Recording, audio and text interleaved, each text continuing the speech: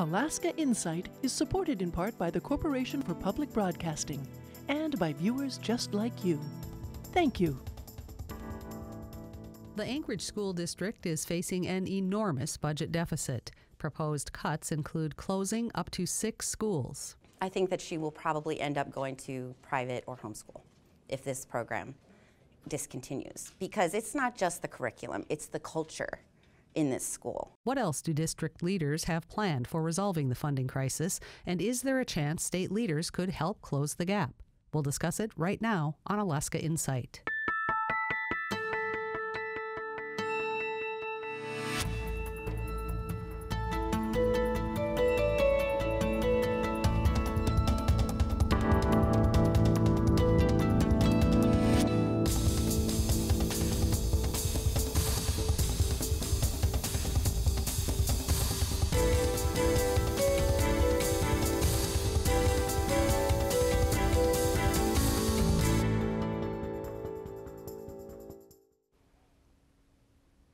Good evening. Beyond educating students, neighborhood schools bring families together for athletic events, fundraisers, and parent-teacher discussions. They are often the glue that keeps a community connected. How does it affect families, student friendships, teacher mentoring, and entire neighborhoods when a school closes? These questions are in front of many Anchorage families right now as Anchorage School District officials work to resolve a deep budget shortfall. We'll hear more about ideas for stabilizing district funds from families and education advocates this evening. But before we get to that discussion, we'll start off with some of the top stories of the week from Alaska Public Media's collaborative statewide news network. Alaska held its first ranked choice general election on Tuesday. We don't have final results yet, but the State Division of Elections started releasing batches of results Tuesday night. The count so far includes just first place votes, and it will be updated in coming days as more mailed ballots are received. A candidate can win outright if he or she receives more than 50% of first place votes. If not, it goes to the ranked choice tabulation. That tabulation happens on Wednesday, November 23rd. So far, it appears that Governor Mike Donley will retain his position as the state's top executive. Donley has more than 52% of first-round votes. In the U.S. Senate race, Republican Kelly Shabaka is leading with just over 44% of the vote, while incumbent Lisa Murkowski has just under 43%. And in the U.S. House race, incumbent Democrat Mary Peltola has a sizable lead in first-round votes. Peltola has more than 47%, Republican Sarah Palin has nearly 27%, and Republican Nick Begich has 24%. Ballot Measure 1 was defeated. The question, asked every decade, was whether Alaskans wanted to hold another constitutional convention. Nearly 70% of Alaskans said no. The U.S. Supreme Court heard a case this week that presents a major challenge to the Indian Child Welfare Act. ICWA, as it's known, is a federal law that allows tribes to make adoption decisions for Native children to keep them connected to their culture and to keep Native families intact. The non-Native plaintiffs taking their case to the Supreme Court say that's unconstitutional and racial discrimination. It's not known when the High Court will render a decision in that case. The families of the victims of a 2020 mid-air crash over Soldotna have reached a settlement, putting to rest a set of several lawsuits over the collision that killed then State Representative Gary Knapp and 6 other people. The settlement comes more than 2 years after the Republican lawmakers' private plane collided with a charter plane in July of 2020, killing the 4 passengers, guide, and pilot aboard. The terms of the settlement reached weeks ago are confidential. The complaints alleged Knapp was negligent since he was flying without a medical certification. Knapp was denied a certification in 2012 due to vision problems. You can find the full versions of these stories and many more on our website, alaskapublic.org, or by downloading the Alaska Public Media app on your phone. Now on to our discussion for this evening. Anchorage School District administrators have proposed closing 6 schools next year as a way to cut costs amid a $68 million budget deficit. At town hall meetings, parents have asked administrators to take their kids' schools off that list. As Alaska Public Media's Katie Anastas reports, one elementary school community worries they will lose access to their school's rigorous curriculum. The Anchorage Basic Curriculum, or ABC, focuses on core math and reading skills. It also encourages leadership, self-discipline, and character development. That's what drew Robin Gable to Birchwood ABC Elementary School. Her daughter is now in kindergarten. Birchwood stood out like a unicorn as far as curriculum is concerned and character and values that are reinforced. And so it was the only reason I felt comfortable even sending my kid to this district. Birchwood has some of the strongest math and reading scores in the district, but its enrollment has dropped in recent years, and now it's at 51% capacity. That's why it ended up on a list of 6 schools the district could close next year as it deals with a $68 million deficit. Administrators have proposed moving Birchwood's ABC program to Homestead Elementary, 7 miles away. But Gable worries that sharing a building with another school could put those high scores at risk. And she says she'll consider other options for her daughter. I think that she will probably end up going to private or homeschool if this program discontinues, because it's not just the curriculum, it's the culture in this school. At a town hall meeting Thursday night, more than a dozen parents spoke passionately against closing their school. Why should we not be instrumenting all of what is taught here, what Mr. Thomas and the rest of these teachers are doing, into all of the other struggling, dismal schools in this district? Why choose to close our school when our school is your goal? The curriculum and culture are important to the teachers, too. Holly Booth teaches 2nd and 3rd grade and graduated from Birchwood herself. I totally believe in this program, like 100% believe in it, and I really feel like it also prepared me as a student to be successful in life. But Booth has also seen firsthand how lower enrollment is impacting classes. She's teaching a combination 2nd and 3rd grade class this year because there aren't enough students to create separate classes. The way our program runs, it's very direct instruction, and so it's challenging to meet those needs in a combo class. But because of declining enrollment, this year I think we have the most combo classes that we've ever had, and it is challenging. District-wide, enrollment has dropped by 5,000 students over the last 10 years. And the base student allocation, the amount of money per student school districts receive from the state, hasn't substantially increased since 2017. Principal Michael Thomas says he understands why many parents think the strong academic outcomes should be enough to keep Birchwood open. But ultimately, he understands that the district is in a tough spot. We can't take schools at 51% capacity, 60% capacity, and continue to operate them effectively, or even fiscally responsibly with that. Along with school closures, the district has presented the school board with proposed cuts to language immersion programs, sports, and the district's main gifted program. Jim Anderson, the district's chief financial officer, says he knows it will be a tough choice. Every single thing we've brought up really, truly is absolutely critical and important to some group of students and families. Almost everyone in Anchorage would agree that we should be an efficient organization. Almost everyone would agree that we should be efficient in some other program besides mine or in some other school besides mine, and that's the challenge the board has. The school board will vote on December 19th whether to include the school closures in its proposed budget. Reporting in Anchorage, I'm Katie Anastas. Joining me tonight to discuss the deficit and the various ideas for how to resolve it is Anchorage School Board member Dave Donley. Also with us this evening is Alyse Galvin with the group Great Alaska Schools, and Ms. Galvin appears to be the newly elected representative for House District 14, having garnered more than 65% of first-round votes. Thank you both for joining me this evening, and welcome. Thank you. Appreciate the opportunity to be here. Thank you. Mr. Donley? Glad to be here. Before we start, school district policy requires me to disclaim that I'm speaking only for myself and not for the Anchorage School Board or the Anchorage School District. All right. Well, thank you for clarifying that. I do want to start with you, Dave. Talk about the work that you mentioned in a previous interview in the late 90s on school district funding and what needs to happen to update that formula. District cost differential hasn't been adjusted in, I believe you said 16 years. How much would that help ASD and how would it affect other districts in the state? Well, the district cost differential is the second factor in the funding formula. The funding law, the state funding law, is essentially a mathematical equation. We worked on it very hard back then. Actually, we were told that it would never be possible to even get it passed.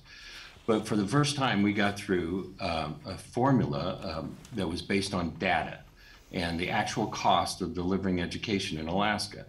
And the second factor in the formula, the first factor here is school size. The second factor is the district cost differential. In other words, the geographical difference in providing education services in different regions of Alaska is quite dramatic.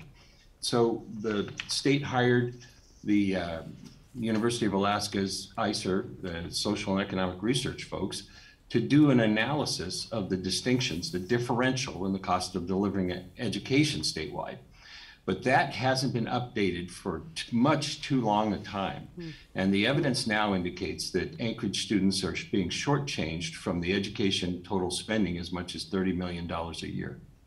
You know, as we noted earlier, big budget deficit, 5,000 fewer students in the last decade. You noted that nearly 90% of spending is salaries, and said that even if we eliminated food service, non-classroom related expenses, and increased class size by 5 students each, that still wouldn't be enough to close a gap. It would get you less than half the way there, correct? Well, the calculations for the advantages of closing down schools, it has been a moving one. The initial estimates from the school district, and I will point out that the entire closing schools plan was developed by the administration, not the school board. The school board was not a participant in designing the current plan that's going out to the public for comment, and it hasn't been approved yet, and it will take a vote of the school board to actually approve that plan. But the estimates that have been coming in from how much we would be saving per school are evolving over time as more and more factors are considered and taken into consideration. And also, the repurposing of schools is going to have an impact upon what those savings are. But given all that, because most of our topic today is the specifics, it is one of the most significant budget deficits I've ever seen in 22 years of elected office. And I served as co-chair of the Senate Finance Committee when oil prices were down in the teens. And this is actually a much greater percentage of the total budget than we faced at that time on the state level. All right, thank you for getting us started here. Alyse, you also mentioned what would happen if the deficit was closed by reducing staff. It would number in the thousands. That's staggering. What would that mean for the Anchorage School District? Well, I think we've already alluded, Dave mentioned the class size would be up at least +5, and that's only fixing half of that, so think doubling that.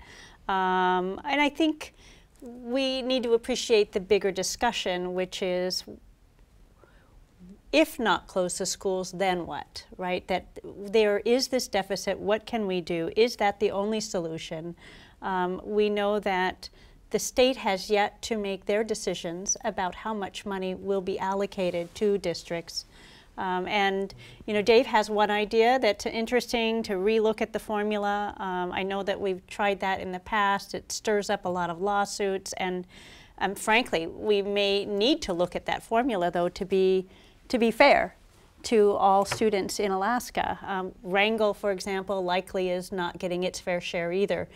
But it's going to open up a can of worms that's going to be a real messy decision. And basically what that's doing is stirring the money around, right? We're going to try to get Anchorage some more money. As a state legislator, hope to be, I hope that I can look at the bigger picture of the fact that we have not been allocating enough funds to keep up with the costs of education. Some things are fixed and some are not, right? We know, for example, if we have contracts in place for teachers, what their salary is going to be, but just like all of the businesses suffering today, we're seeing this now in our education school, right? So if we know that costs have gone up year after year, the BSA, the base student allocation, has not kept up whatsoever with the costs of education.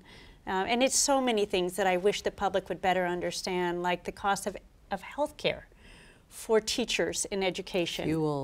Fuel, all of those things are you name it, everything inflation has affected everything. Just like businesses are dealing with. Absolutely. So because we haven't kept up, folks like Dave Donley in the school board have had to trim each year.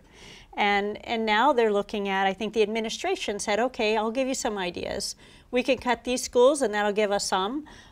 We can cut out, I think we've heard about the language immersion class, those classes. We can cut out, admin is only at 1%. So when you hear all the rhetoric around admin, that's not too much to save. Orchestras being tossed around, sports, hockey, you know, like all kinds of things around class sizes, so it's tough. You know, as we talked about earlier, the election results aren't yet final, but you appear to have won your House race by a wide margin and are heading to Juneau for the next legislative session. Governor Dunleavy appears to be heading back to Juneau as well. What do you think that will mean for how state lawmakers and the governor may work together on what this and how this discussion may look in this next session? I'm very hopeful. We still don't have the results in, like you mentioned, and not until the 23rd. But I think if you look at the slate of those who are running, and especially in the tight races, many of them are retired teachers or somehow related to the education system.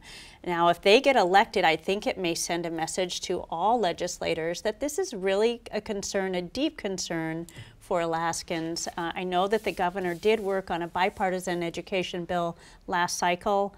And so I think he's interested, of course, in education, but whether or not we can drive in more that we're looking at improving floating all boats, so to speak, for every student to be able to do better and have an opportunity to get a quality education like the Constitution says. So there's work to be done. Dave, you said school districts need to show increased accountability to the legislature. What does that mean? What is that accountability that you think is needed? Well, school districts all over the state have been lobbying for years for an increase to the basic student allocation. But what has been missing, I think, politically, is a commitment to greater accountability for what the districts themselves are, how they're delivering educational services. And that's a very important element to a lot of legislators' consideration of providing additional funds, increased funds for schools in Alaska. They want more accountability. They want results for the funds that they invest in education. And so I think it's a challenge for districts statewide to try to find ways to provide that accountability. If I could offer an answer to that as well. We have ESEA, which is a lot of accountability through the federal system. So there are mechanisms there, but I would say that we need to add more because we don't have the public trust in the public service of education, which is so critical. And I don't really agree with the approach that we say, show me the results. In fact, a new legislator getting in, a representative from Soldotna, a Republican, he says that, you know, we really need to focus on and making sure that our educators have the tools necessary to do well first. And then we look at multiple things. Testing is one, but also how are our kids getting jobs? Are they getting the skills they need for the higher paying jobs? You know, all those pieces that we know as a community matter to us. Are they staying here? Are they good community citizens and all of that? So I think we do have some work to do to build more trust in public education, and I think we're getting to that point where folks are seeing this reckoning, so to speak. And following up on that, I want both of you to answer this. Dave, I'll go to you first. For people who don't have children in school and feel like, I don't want to pay for keeping schools solvent, how do you help them understand the ripple effect that declining schools can have on the local community, the local economy overall? What do you say to them? Well, I'd start with the fundamentals. I mean, this nation simply cannot function as a constitutional republic without an educated populace. It's democracy and a Republican reform of government require educated, involved citizenship. And the public schools are essential for that. I support, Alaska is very supportive of parent choice, being able to homeschool or go to private schools. But there'll always be a need for a good public school system. And that's the first step, the first argument I would make to folks that are concerned that they don't have a stake in public education. The second is just what Alyse has already mentioned. We need to be graduating kids that are ready for life, that are able to take a job, do math, use logic, make good decisions in life. And they will become citizens, and that makes healthy communities. Healthy citizens graduating from your schools results in healthier communities. All right, Alyse, I want to have you follow up there too, but you said we need to start thinking outside of the box, making bold moves politically. You're going to Juneau. What would those bold moves be, and what will you propose while you're there? You had mentioned that you think lawmakers have a deficit mindset. So we've heard for years, even most recently, unfortunately, from our state leadership in the executive branch, that we just need to shrink up our population here. It's a deficit mindset. Instead of thinking, no, actually, we need to grow Alaska. We need to make sure that our 18 to 40-year-olds stay in Alaska. We've just gotten a report, I'm sure you've reported it out, that we've lost 34%, 1 in 3 of our 18 to 40-year-olds. These are the people who will be taking care of you and me. We need them to stay here. We need them to see a future. We need them to be able to afford housing, to be able to have the skills for the great jobs that Dave alluded to as well. We need to have a different mindset that says, actually, Alaska is the best place to live, work, and play, and we need to set ourselves up for it, which means an investment in our seed corn, so to speak. Our seed corn, what is that? That's our children from cradle, right when they're born, is really where we're seeing we need to have more supports around that so that our children, when they arrive at kindergarten, are ready for that learning. And right now, more than 2/3 are not ready. So there's a lot of new thinking about this. And honestly, the research has been there for 30 to 40 years around that. But when we're at 50% capacity in a school, well, this may be an opportunity for us to be looking at early learning and using those schools as places, not shutting them down, but sharing so that we can have the early learning that we know our state has been needing for a long time. So that's one thing. The other is defined benefits, of course. Everybody's been talking about this, but in Alaska, we have the worst opportunity for our new teachers coming in, the ones we want to stay long term. If they can't see their way to a retirement, why would they stay? So they're here for about 5 years till their salary goes up and then they leave.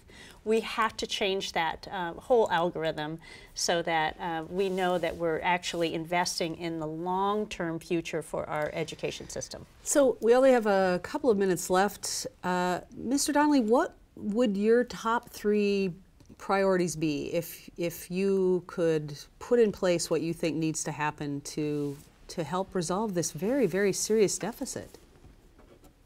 Well, before we go to the deficit, I'd just like to mention that as an ABC parent for my twins went to an ABC school. I really empathize with the folks out at Birchwood because they're a very high-performing school because of the curriculum that ABC schools use. And I've advocated for 5 years now that we expand that curriculum and begin an incremental process of expanding that in other schools in the district. And that's going to increase accountability, which will increase the case of local school districts to the legislature for additional funds. But I would say my top priority at this time is the area cost, the district cost differential, getting a new study done that can be implemented. It's going to take a couple of years to do that. It's just really unfair to Anchorage students right now, where they're being unfairly discriminated against in a very objective way because that differential hasn't been updated in so many years. So that would be number one. Yeah, in about 30 seconds, what would your top priority be, or will it be? Oh boy, first of all, we need to find ways to shore up our giant deficit for now. To respond to Dave's wonderful comment around ABC schools, yes, they're wonderful, but we also know other schools are also doing very well. So I want to make sure that we comment that we need to keep local control. Folks in their community should be deciding which programs are working well for them, and we need to make sure every child has an opportunity to succeed. So a long-term plan would be, can we do some 2-year budgeting so that school systems aren't going through this every time, getting out a little bit more? Can we shore up our defined benefits so that recruitment retention costs aren't exorbitant, which are huge, and many more. All right, thank you both so much for being available this evening. Quality education affects everything and everyone. For Alaska to thrive into the future, we need robust education programs that help young Alaskans want to stay in their home state and have a bright future with a solid career. Good schools also help attract young professionals to our state who need to know their children will get a good education here. As you heard this evening, it's a complicated problem, but it's one that we should all be concerned about for Alaska's future, whether we have children in classrooms or not.